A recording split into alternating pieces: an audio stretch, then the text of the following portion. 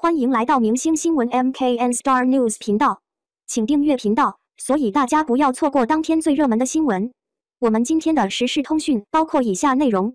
热巴接手代言立场争议品牌，待遇超过前代言人杨颖，高调官宣被嘲。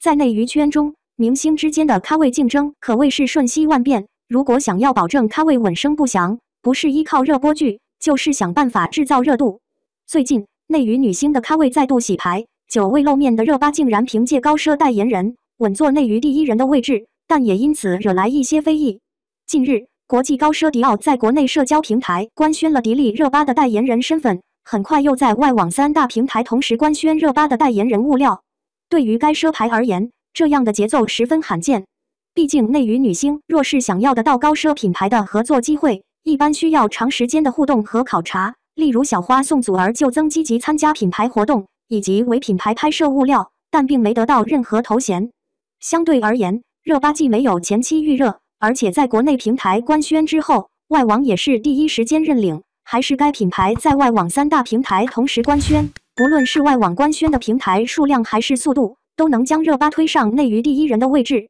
要是横向对比的话，该奢牌虽然给予一众内娱明星代言人的头衔，但真正在外网官宣过的也只有杨颖、王俊凯、黄轩、陈飞宇这几人，即便是85花赵丽颖也没有得到过外网认领的待遇。如此来看，外网对于热巴的偏爱必然是有原因的。从人气来看，热巴虽然没有过硬的代表作，但流量始终占据高位，尤其是前一段时间的怀孕传闻，再度刷新大众对于流量的认知，相关话题的讨论热度突破4亿。与85花相比而言，不论是杨幂还是杨颖，由于年龄的限制以及欠缺转型的实力，从而影响个人咖位的稳定性。从外形来看，热巴属于浓颜系，五官轮廓立体，辨识度极高，符合欧美系的审美标准。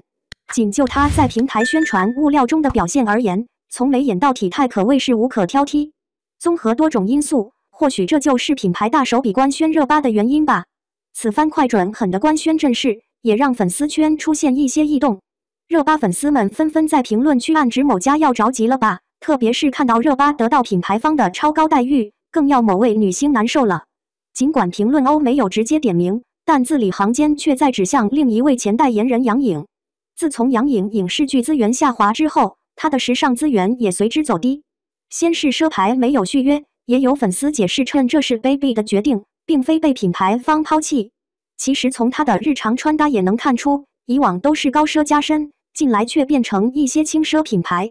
其次就是颜值问题，杨颖一向是以颜值称霸内娱圈，然而她也难以抗拒自然规律，难以避免年龄留在脸上的痕迹。就在最近的开机仪式上，杨颖被指颜值下滑，撞脸蔡明。